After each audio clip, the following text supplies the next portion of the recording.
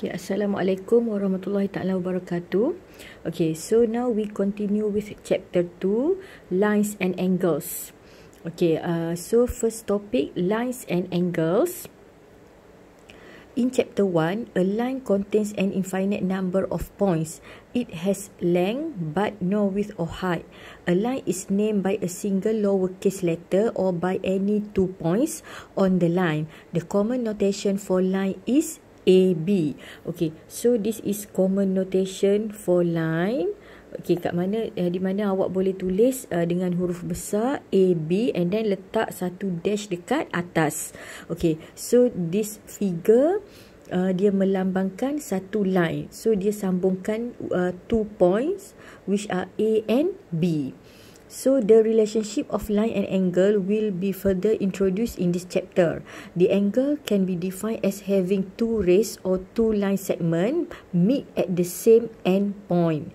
An angle is formed between these rays. The common end point is called the vertex. The symbol for angle is, okay, so you can see here, this is the symbol of angle. There are few ways to name an angle.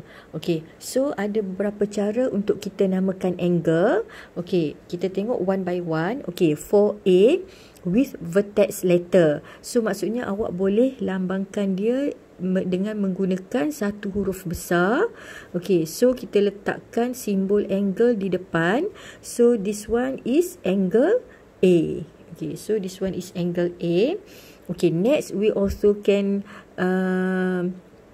write the angle with small letter near the angle. Okay, so notation this one B. Okay, ataupun awak gunakan satu huruf kecil B. So kita boleh letakkan dekat di sebelah angle. Okay, next with 3 capital letters, the vertex letter must lie in between of other 2. So kita letakkan vertex di tengah antara 2 line kat sini. So vertex ni akan membentuk angle. So this one kita boleh kata angle ABC or CBA. Okay, this one for third angle. Okay, then last one, the symbol of measure of angle. Angle A is M angle A. Okay, katakan angle tu ada nilai ataupun ukuran.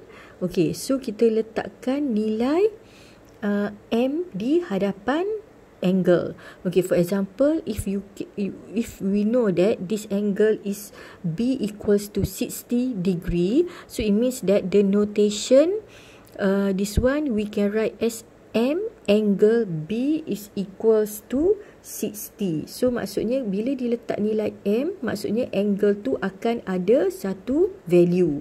Okay, same with this one. If you have angle ABC which is 50 degree, so you can write the notation M angle ABC is equals to 50 degree. Okay, so this is for angle. Okay, next type of angle. Okay, this one we have 6 type of angle. Okay, saya rasa yang ni pun awak dah familiar. Okay, first acute angle, an angle that measure less than 90 degree. So this is the figure. Maksudnya angle ni kurang daripada 90 darjah ataupun between 0 to 90 degree. So this one we call an acute angle. Okay, next we have right angle, an angle that measures 90 degree. So angle yang bersudut 90 darjah. Okay, this one. So this one we call right angle. Okay, next is obtuse angle, an angle that measures more than 90 degree and less than 180 degree. Maksudnya angle tu antara nilai 90 hingga 180. Okay, so this one. Okay, so between 90 to 180. Maknanya dia tak lebih 180 tapi dia tak kurang daripada 90 darjah. So this one we call an obtuse angle. Okay, next we also have this one, a straight angle. Okay, straight angle, an angle that measures 180 degree. Okey, maksudnya angle yang bersudut 180 darjah. So this one we call a straight angle. Okay, next we have reflex angle. An angle that measures more than 180 and less than 360. Okey, maksudnya angle tu antara 180 hingga 360. So we call reflex angle. And then last one is full angle. Full angle, an angle that measures 360 degree. Okay, 360 degree. So kita boleh simplify kat sini. You have acute angle, right angle, obtuse angle, straight angle, reflex angle, and full angle. So it means that we have 6 types of angle. Okay, then next one is basic angle principles. Okay, this one, basic angle principles say that all right angles are congruent. So kita dah tengok sebelum ni untuk topik introduction, apa maksud congruent. Congruent adalah same size and same measure, ataupun sama size, sama ukuran, sama bentuk. Okay, so semua right angle, maknanya bila kita sebut right angle, it means that we know that right angle is angle equals to 90 degree. Okay, so bila kita sebut right angle tu, kita dah automatic tahu yang angle tu bernilai 90 darjah. So this one, all right angles are congruent. Maksudnya angle A congruent dengan angle B. Okay, same with this one, all straight angles are congruent. Okay, straight angles juga congruent. So it means that this one, angle A is congruent with angle B.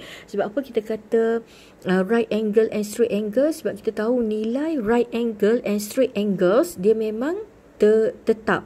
So right angles, bila saya sebut right angles, we know that the angle is 90 degree. Kalau saya sebut straight angles, kita tahu dia adalah 180 degree. Tapi kalau saya sebut acute angle, so acute angle dia mungkin 20 degree, mungkin 30 degree. So that's why dia tak boleh guna basic angle principles. So basic angle principle just for right angle and straight angle.